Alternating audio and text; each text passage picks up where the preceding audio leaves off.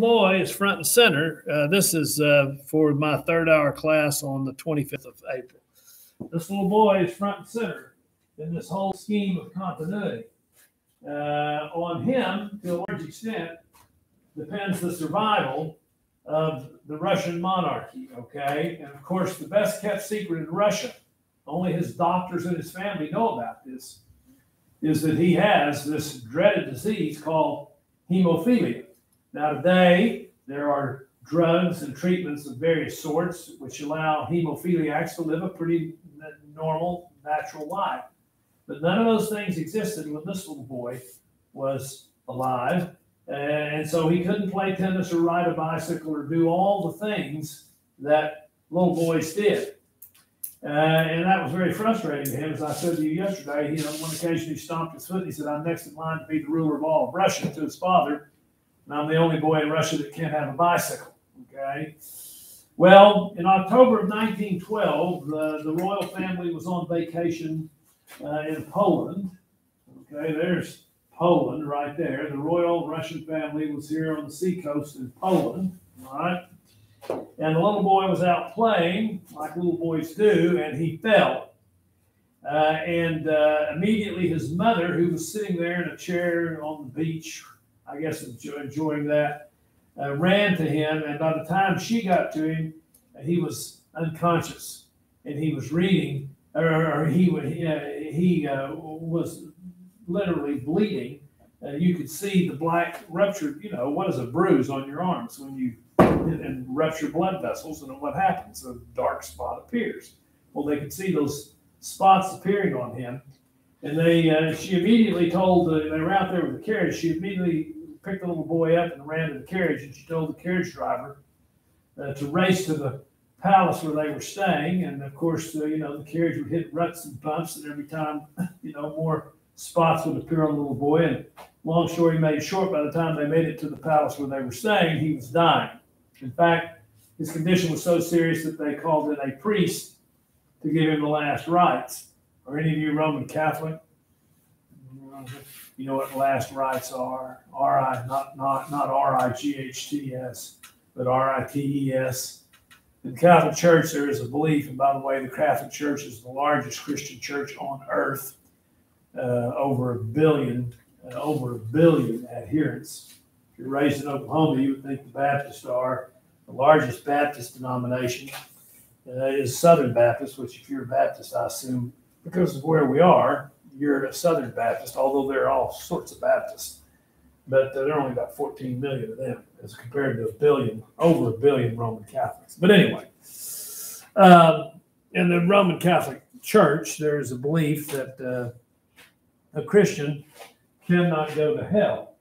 However, if a Christian dies with unconfessed sins, I'm not a Christian, but if I were, according to the Catholic Church, if I was rushing out here today and fell down the stairs and broke my neck, and my last words were, "Damn it," before I'd fallen, well, that's profanity, that's a sin, and I wouldn't have time to confess that. So what happens to me? I'm a Christian with an unconfessed sin. What happens to me? Where are the two final destinations according to Christianity and those other religions? You're either going to heaven or hell. So what happens to me? You go to hell. What? You go to hell. No, you can't. You're a Christian. You can't go to hell. Christians don't go to hell. But you have an unconfessed What's that? You have an unconfessed sin. So where do you go? Where do Christians go with unconfessed sins? Now, the Catholic Church, I'm not a Christian. The Catholic Church, no question about it. I'm going to hell, according to the Christians in general. But what happens to you? I'm not telling the Catholic Church. I'm not telling you it's true. There's a place called purgatory. Okay? That's not a ski resort in Colorado. Purgatory. And if you're a Christian and you've got an unconfessed sin, you go to this place called purgatory. And you stay there. It's not hell, but it's not heaven. And there are some punishments depending on the gravity of your sin. Okay? Probably if I just said damn, I wouldn't be in purgatory very long. And on the other hand, if, I robbed the bank and did all sorts of other sold drugs, and I died with it, I'd probably I could be in purgatory for 10,000 years, okay? But you stay there until you've paid for your sin, and then off to heaven you go. Okay, that's why when you go to Ireland, by the way, which is a heavily Catholic country, you'll see the priest house, and they will have beside the priest house, don't block this drive, because he never knows when he's going to get a call that out in the country, someone's great grandmother's dying and she wants to give her last confession. You've probably all seen these movies, haven't you, where some gangster gets shot up and they'll bend down and say to him, Guido, what do you want? And he'll say, get a priest. I want to get my last confession here so I don't go to purgatory. I'll tell you this, if you're ever in a horrible accident and all your friends are around you as they're rolling you into the emergency room, they're all saying, don't worry, you look great, you'll be fine. All of a sudden somebody appears there and they've got that purple collar around their neck and they're doing it, you're finished. Anyway, you understand what the last rites are. It's the last confession of the dying Christian, okay? So anyway, this little boy's so sick. My point is, and of course, I've kind of made a lot of it, but, this is serious stuff to people who are Roman Catholics. Serious. And, they don't just call a priest to give the last rites because your sinuses are acting up one morning. They were convinced he's dying. So they called the priest, and he gave him the last rites, okay? And, of course, he continued to get worse, and his mother, who was a devoutly religious woman, is beside his bed, almost just shrieking and praying, and calling out these prayers to God to save her son. And there was a maid in the room. And, of course, I know today in the movies, maids talk to royalty. A maid or a butler or someone like that wouldn't have said a word to the king or the queen of Russia unless they were spoken to first. But this maid felt sorry for it. She went to her and told her that she had a sister in St. Petersburg, which was the capital city of Russia, St. Petersburg, and a holy man had appeared in St. Petersburg, and he was known to have raised people from the dead. He could perform miracles. He was a priest. And, desperate time. If the little boy had been healthy and happy, probably no one would have paid any attention to this. But desperate times call for desperate measures. And so they placed a call back to St. Petersburg to this man, Grigory Rasputin. Write him down, Grigory Rasputin. No, and there he is, Grigory Rasputin. Okay. He's called in history the Mad Monk. Okay, a monk is a priest, the mad, the crazy. I'm mad at you, the crazy lunatic priest. But they said that he was a holy man, and so they placed a call through, and the Russian police went down and found this guy living in the slums of St. Petersburg and brought him to the royal palace. And there on the end of the phone is this mother screaming and shrieking. And they hand the phone to Rasputin, and he said, just kind of bored by the whole thing. And finally, when she stops to catch her breath, he says, the little one will not die. Don't let the doctors bother him much. Click, hung up the phone. Well, they cleared every doctor out of the room. And the little Tsarevich lived. Now, why he lived, who knows?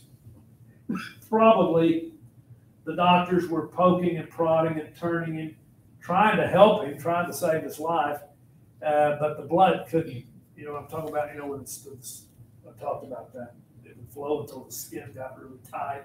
Well, probably that couldn't happen. And he was continuing to bleed when they turned him. You understand what I'm talking about? Maybe. I'm not saying that's what some people have said that. But for whatever reason, the little boy lived. He didn't walk for 6 more months, but he was alive. And that's what the mother knows her son's alive. That's her main concern. But the Russian monarchy is looking at this guy, and they say he's alive. And as long as he's alive, the Romanov dynasty survives. And from that moment on, get this down, the Tsarina became convinced that the life of her son was in the hands of Rasputin. And by the way, the life of her son is in the hands of Rasputin. The life of all of Russia, she believed, was in the hands of Rasputin. She came to believe that Rasputin was a holy man sent by God to save the Romanov dynasty. And as soon as the royal family is back in St. Petersburg, they're going to move this guy into the royal palace. And anyone who criticized him in any way will be banished. The Tsarina gets rid of him. Well, of course, who was Rasputin? Number one, he wasn't a real priest. Okay. Number two, he was certainly not a holy man. Number three, he was a semi-literate. He could read a little bit and sign his name, peasant, who had abandoned his wife and children, got tired of living out in the country, so he said, I'm going to go to the big city. He was a huckster. He was a fraud. His moral behavior was beneath contempt. He was a rapist. His personal habits were disgusting. He's about 6'2". He has long, greasy, matted hair, a long, greasy beard.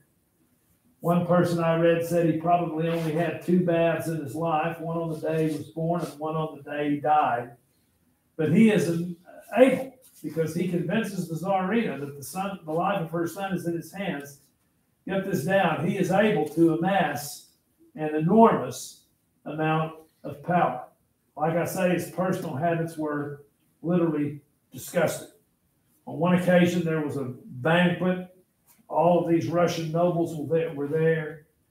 The ladies dressed in evening gowns and jewels, and Rasputin had a seat up at the front table with the Tsar. And nobody would start to eat until the Tsar picked up his spoon first and ate the soup or whatever they were serving. Well, they were serving soup. It sounds horrible to me. The first course of the dinner that night was fish soup. I can't think of anything much worse.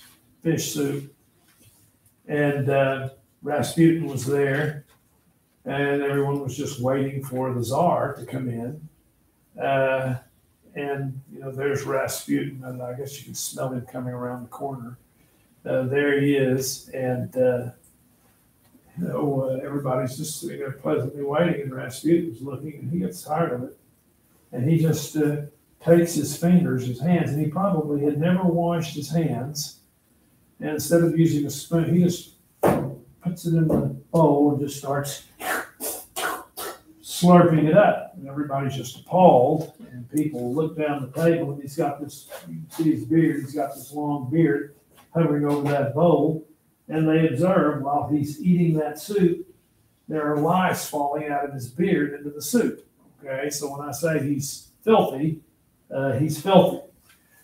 But he gets an enormous amount of power. And if you could get a little piece of paper from him that said, do this for me, Gregory, and take that to the Tsarina, you could get just about anything you wanted. And these Russian nobles did just about anything to get one of those pieces of paper. Rasputin becomes fairly wealthy. He charges them a lot of money. He also, when he gets all the money that he wants, he would look at them and say, hey, your oldest daughter, she's a very attractive young lady. And he would demand that he be allowed to sleep with her to pay for one of these little pieces of paper that said, do this for me. So, he's running quite a racket. The Tsarina makes him a bishop or something high up in the church. She gives him his own church. He sits there in the window of the church, looking out over the town square in St. Petersburg, a couple of soldiers over each shoulder. When he sees an attractive woman passing by, he will simply send soldiers out to get her and drag her in kicking and screaming and rape her right there in the church.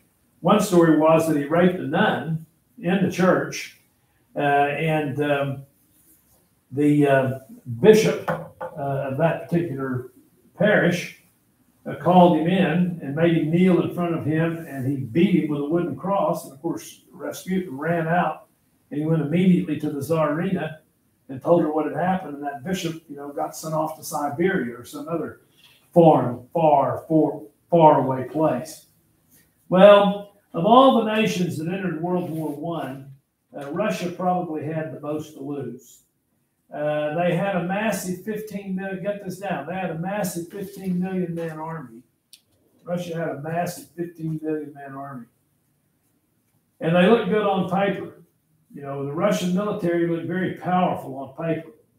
In fact, it was called, get this down, the Russian steamroller, okay? And the French and the British expected this to happen. Back here. But look at this. The French and the British expected the war to go like this. Once we declare war against Germany, Russia will declare war against Germany, and we will simply hold the Germans back on the Western Front, and 15 million Russian soldiers will come storming in on the rear of the Central Powers and crush them, and the war will be over. Well, that's what they planned to do. But get this down, the Russian military was not nearly as powerful as it looked. They were poorly equipped. They were a little peasant army. They didn't have any gas masks. They didn't even have helmets. They wore little leather caps, many of them. What it amounted to was a peasant army marching into the first modern war in history. There are 15 million of them, but they've only got 4 million rifles. And a lot of the rifles don't have any ammunition. The idea in the Russian army was, we're going to put all the men who have rifles on the front rank, and everyone else is going to line up behind them, and we will attack the enemy. And when the man in front of you carrying the rifle gets shot down, you pick up the rifle and you keep going. And when that man's shot down, the next man picks up the rifle and you keep going. A lot of these men were sent into battle with sticks. Imagine going against these machine guns with sticks. And they would line them up on, on one side of the hill. Here would be thousands of soldiers, and the enemy would be here dug in, and we're going to send you up over this hill to attack. They literally didn't have any weapons. And they would put Russian Orthodox priests, the Eastern Orthodox Church is a branch of Catholicism. They would put these Russian priests up in the truck with vials of holy water, and they would drive them between the ranks of the soldiers, and they would be sprinkling them with holy water just before they sent them over the hill to charge machine guns with sticks. And of course, they're going to be slaughtered. I'm only going to talk about one battle, and I'm not even going to talk about it. I'm just going to list one battle. Get this down from the Eastern Front. But you see that right there? Right there? The Battle of Tannenberg, okay? Write that down. That's on the Eastern Front. And it's a perfect example. Is that E-R-G-S-E? E-R-G, yeah. Tannenberg is a perfect example of what happened to the Russian army during World War I. 4 weeks into the war, Russia had just declared war 4 weeks before this, and the Russian generals ordered their men to attack a German position. And get this down, in a couple of days, 160,000 Russians were killed. 160,000 Russians were mowed down. In fact, the German gunners killed so many Russians that the piles of bodies were stacking up in front of the German machine guns, and they couldn't get a clear line of fire to kill more Russians.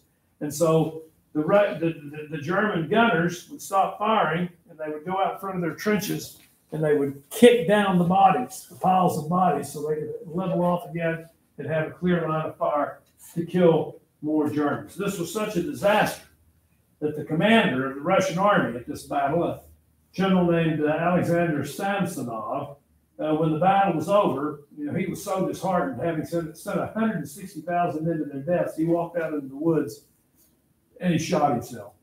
My point is this, get this down. Russia enters the war in 1914, and by 1916, 5 million Russians, think about that, 5 million Russians had been killed and wounded. And also think about this, in 1917, the Russian Revolution starts. The war was a disaster.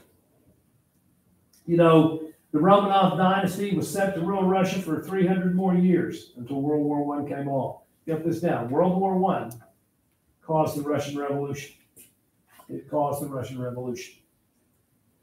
And of course, with the war going to hell in a handbasket, as they used to say, the Tsar and the little Tsarevich, there's a better picture of Rasputin, the Tsar, and there they are. There's the little Tsarevich, dressed just like Dad. There's the Tsar. There are his generals.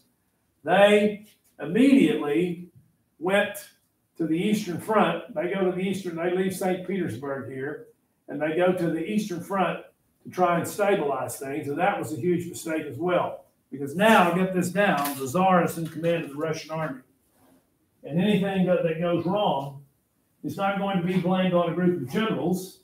It's going to be blamed on the Tsar himself. He's going to be blamed for the disaster that is World War I. And get this down. This disaster in World War I, these 5 million dead and wounded Russians, that's going to break this bond that had existed for 300 years between the Tsar and his people. That's going to break this idea that the Tsar is here to protect us.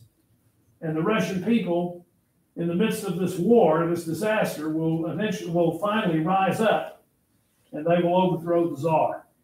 And by the way, I want you to get this down too.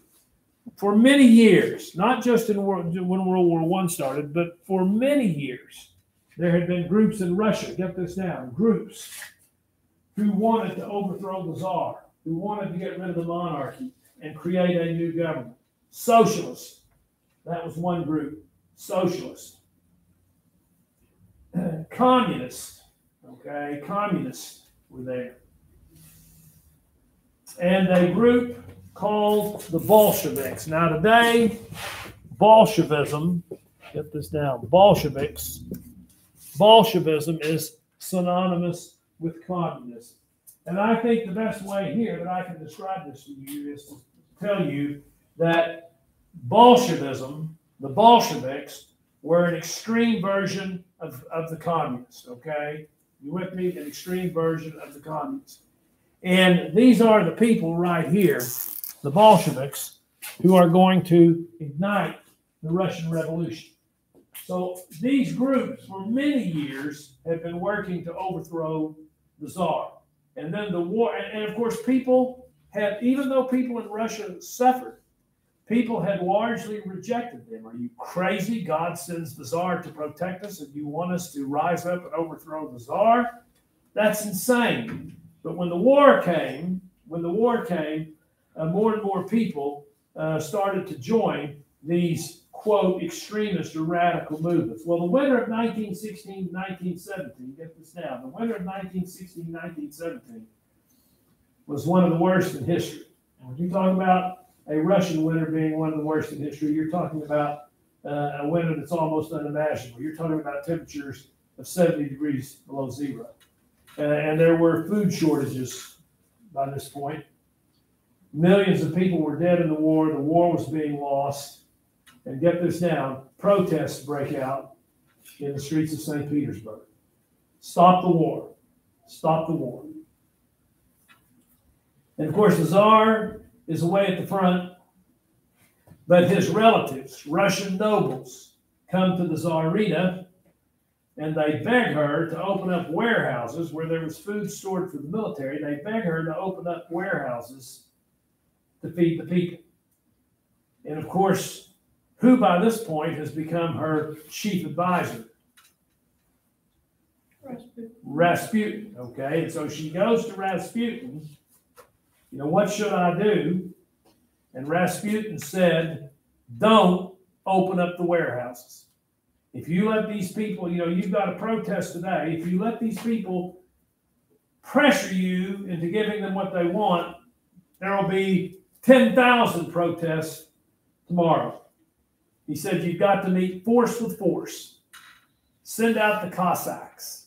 The Cossacks were the Russian cavalry. They wore big fur caps, the Cossacks. And their trademark weapon, the Cossacks, their trademark weapon was that they had knotted ropes that hung over their saddles. And in those knotted ropes, they had pieces of sharpened metal and glass. And they would ride among the people and literally lacerate, split your face and completely open, and whip people with those ropes. And Rasputin said, send out the cavalry, send out the Cossacks, meet force with force. He actually said this to the Tsarina. He said, the Russian people love the feel of the whip, end quote. That's the only way to deal with it. The Russian people love the feel of the whip. And so that's what happened. And of course, just like others had predicted, when they open fire, when they shoot down these protesters, when they whip them and beat them, the number of protesters grow. And the next thing, get this down, you know you've got a revolution out there in the streets brewing. You've got a revolution brewing. And so with things spinning out of control, one of the Tsar's relatives, this man, that's the Tsar's niece, Princess Irina. She was considered to be the most beautiful woman in Russia. That's her husband. She's the niece of the Tsar, but her husband through marriage is kin to the Tsar, and he may have been the wealthiest man in Russia. He may have been the Bill Gates of his day. And they're watching this, people like them are watching the situation unfold, and they say if there's a revolution, who are going to be the first people who go to the chopping, whose heads go to the chopping block? Who are these peasants going to overthrow and kill? The world. Which people, huh? The world. Them, yes, the people at the very top. The people at the very top. And so he says, he comes up with this idea, the key to avoiding the revolution, get this down, is to what? What do we got to do here? Well, that's a broad, open-ended question, but what do we got to do? How can we stop this revolution? Give the people what they want. Nope, he's not for that. Kill Rasputin. The reason that, you understand, the reason this situation's unraveling is because the Tsarina won't listen to anybody but Rasputin. So we got to kill Rasputin. If we don't get rid of him, there will be a revolution, and the Russian people will kill us. And so he hatched a murder plot in December of 1916. Okay, he hatched a murder plot in December of 1916. And he had this big, beautiful home in St. There it is. I think it's still there. I forget how many rooms it has. I just want to show you how Russian royalty did. I showed you those Russian peasants, didn't I? The thatch on the roof that they ate. Well, that's the main entryway into that palace. That's the main entryway. That's just the entryway to this. I forget how many rooms. It might have had 1,000 rooms. I don't know. There it is. And so Felix Yusupov was his name. You don't have to write that down, but Felix Yusupov sent an invitation to Rasputin. He said, I'm going to have a party, a social event at my house. And I want you to come to it. Well, believe it or not, Rasputin was not a big party animal. He said, no, I don't want to come to it. He didn't like being around people that much. And Yusupov just almost begged him, and finally the thing that convinced Rasputin to come. And here's this big palace. Yusupov said, look, you don't have to come and meet all those people that are going to be there. Just come. And he said, I've got an entrance here, a private entrance, and you can come down into the basement. Now, it's not a basement like you're used to with those spider webs and canned goods and kerosene lamps where you go when they said this was a beautiful, beautiful room. I guess today they would call it his man cave. It had thick white carpet, it had chandeliers, it had hand-carved fireplaces, it had a big white bearskin rug in front of the fireplace, overstuffed chairs. I mean, you can imagine what this room would be like just looking at the entrance to his house. And Rasputin said, I don't remember that. And finally he said, well, you know, somebody wants to get rid of him.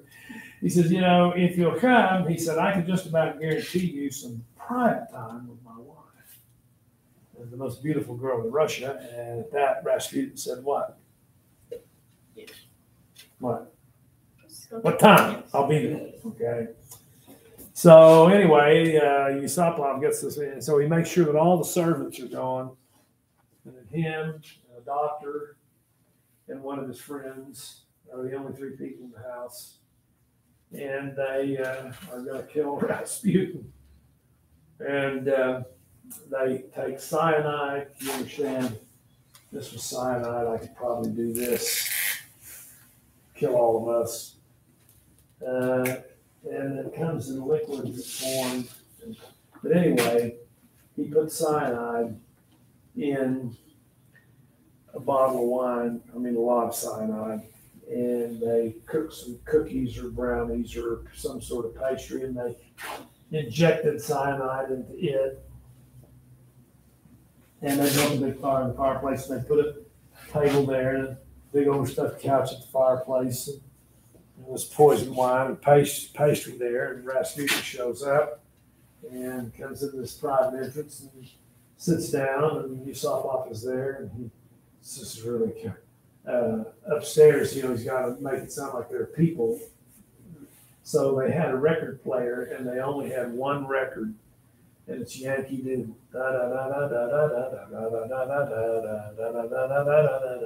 And they just keep playing that one record, and people, those other two guys are shuffling their feet, they're laughing, like trying to make it seem like there are 500 people up there.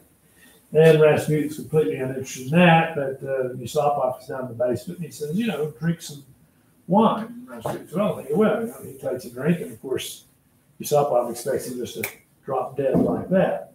And he doesn't. Well, he eats some pastry. There's enough in there to kill a bull elephant.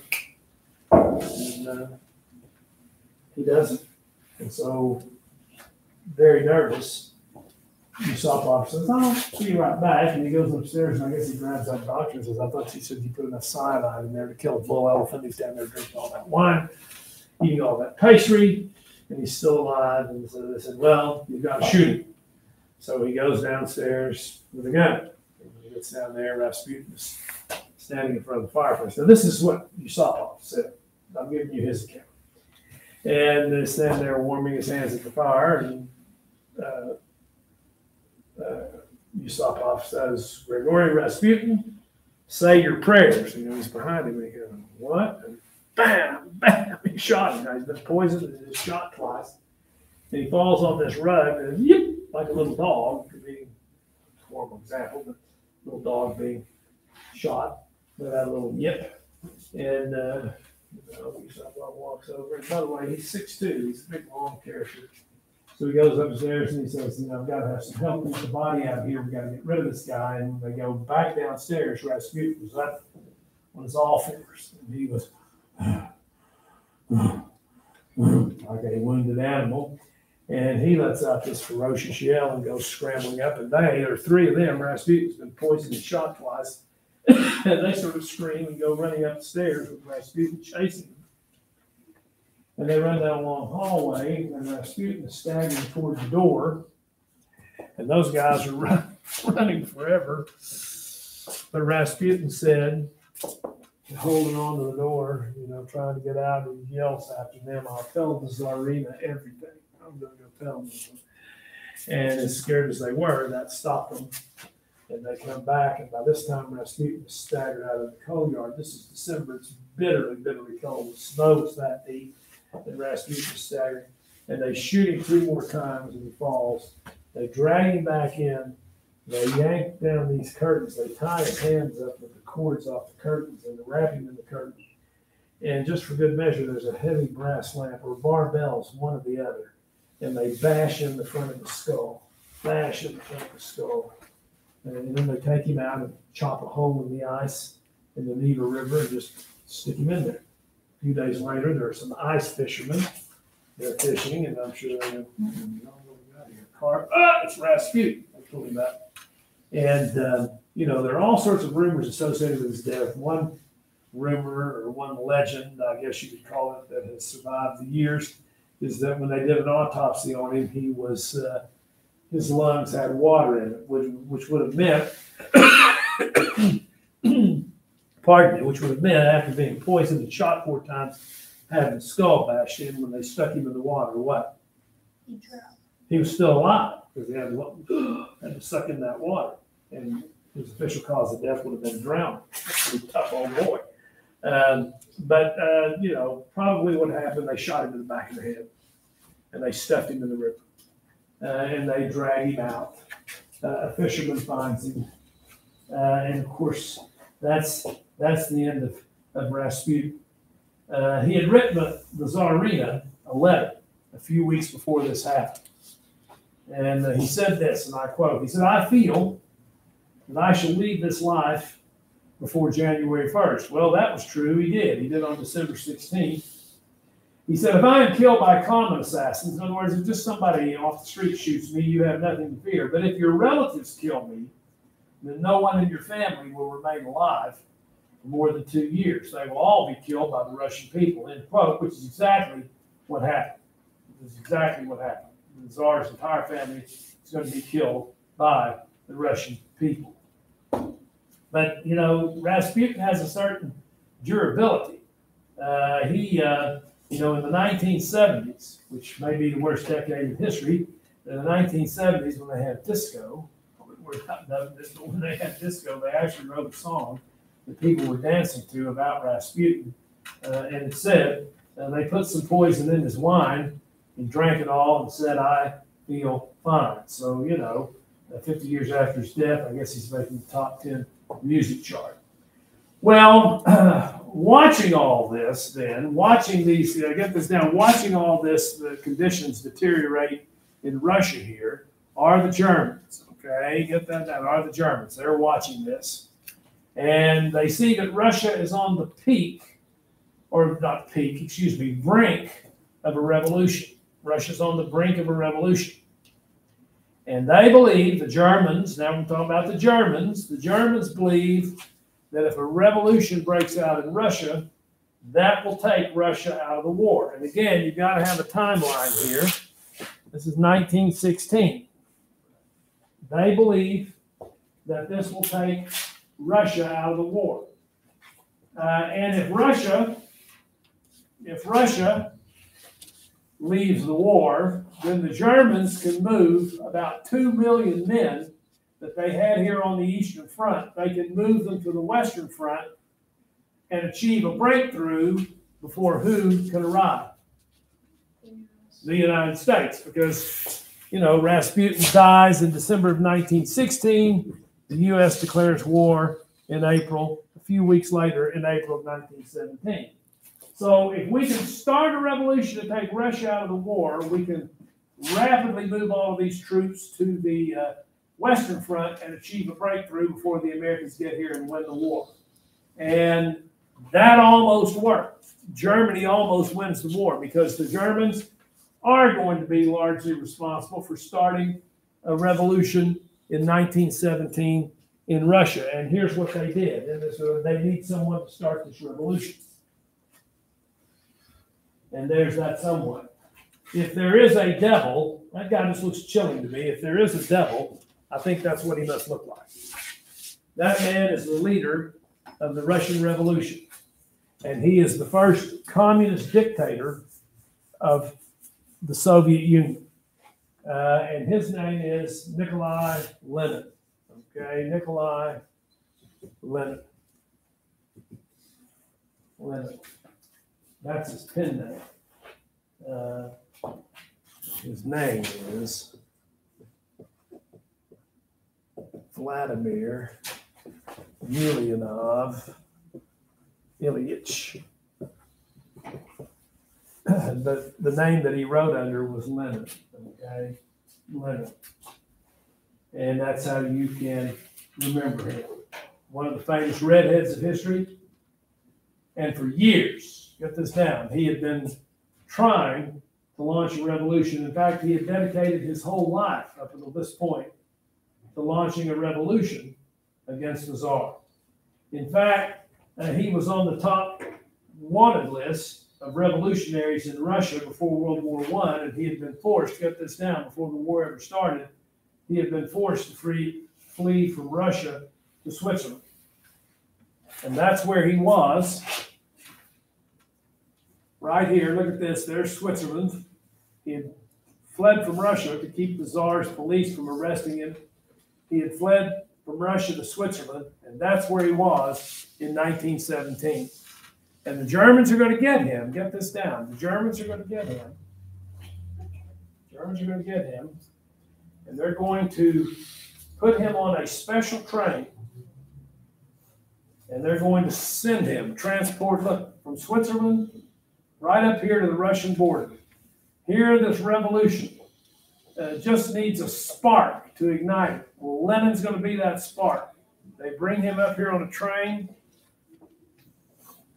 the curtain's pulled. He's in that train car by himself. And they uncouple that train car on the Russian frontier, and they just push his train car across and then leave. It was almost like they had loosed a plague, and in a sense, they had. And he gets out of that train car, and he makes his way up to St. Petersburg, which during the war had been changed to Petrograd. And he sets about to start a revolution. And he does. And I'll talk about that more come tomorrow. Petrograd.